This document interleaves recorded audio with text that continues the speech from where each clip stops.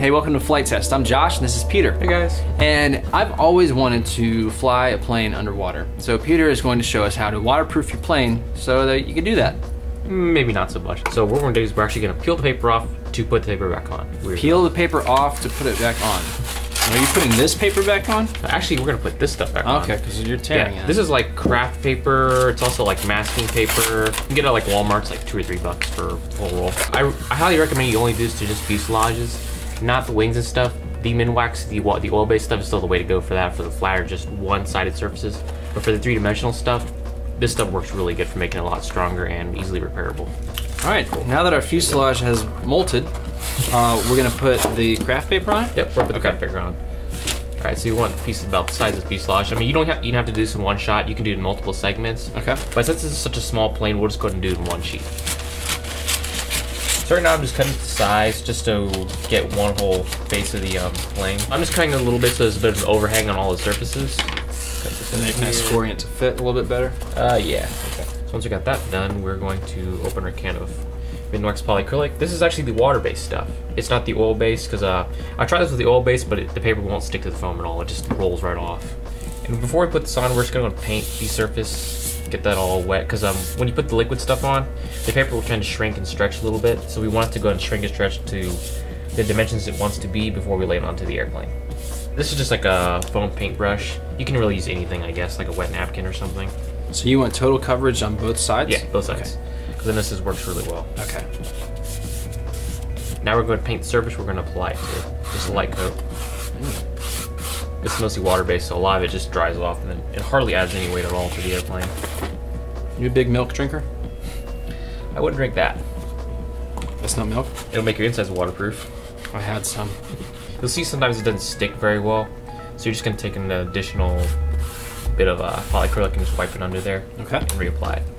Just to make sure it sticks down real nice. You don't want any like bubbles or anything like that? Yeah, right? Try to get rid of all the bubbles. Just squeegee them out. Okay. Now we're going to go and wrap all these surfaces around the corners, so we're going to cut a bunch of relief cuts. So that way it doesn't get all bunched up around the corners. Yeah. Okay. And the nice thing too is that even if you do bunch it up around the corners, you can just sand it off when you get to the sanding point before you finish it. Cool. So this is actually a really easy method. So once you get one whole side, you're going to want to do the whole face. There's really nothing special about it. So just like a cooking show, we're going to get another piece. Nice. Here's another one. So this is done about like a few hours ago. It's totally dry. You can see how the paper's on there. You can look how the corners are done. It's pretty nice looking, fairly finished. It's a bit tougher than the paper too. Right now it's actually okay to just go ahead and paint. You can finish it any way you want.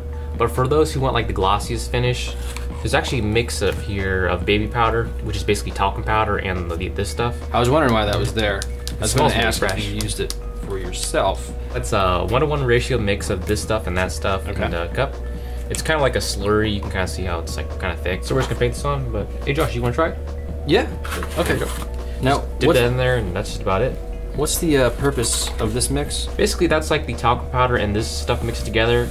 And once it dries, it's kind of like a lighter, easier to sand version of this stuff. And it's like a bit of a thicker layer.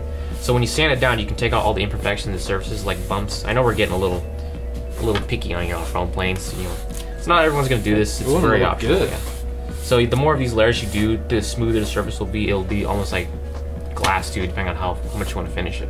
And the further below the water, you can take it when you go underwater. So you can fight some submarines and squids and whatnot. Dude, that's awesome. All right.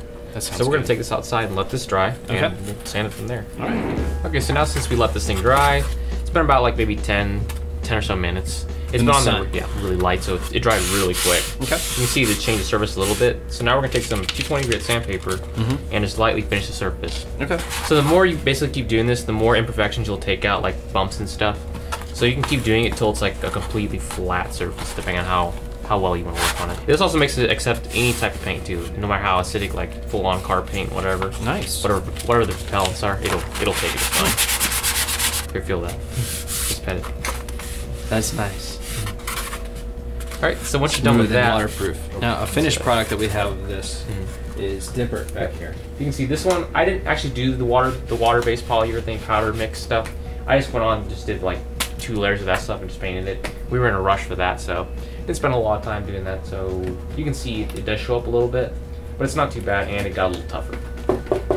So Peter, give us just a overall general recap. Peel off all the paper you got. Don't try to put this on top of the existing paper, because if you do, it'll just fall right off. So get rid of all the old paper, put the new paper on, do a couple layers of the water-based polyurethane stuff, cut your relief cuts. Don't worry too much about a little bit of overlapping layers. You can just sand it down because you're just sanding paper, and paper is basically wood. Do a couple light coats of the baby powder, water-based stuff mix if you want like an ultra smooth finish. And you can do as many as you want. Rounds of sanding and coating and sanding and coating as you want to. Until you get your lungs infected and you have to go to the hospital. That sounds like fun. So then we can wrap up with that. And you just ready for painting? Painting, hitting, flying. All right, thanks Peter, and thanks you guys for watching. See you next time. Yep. Let's go paint this.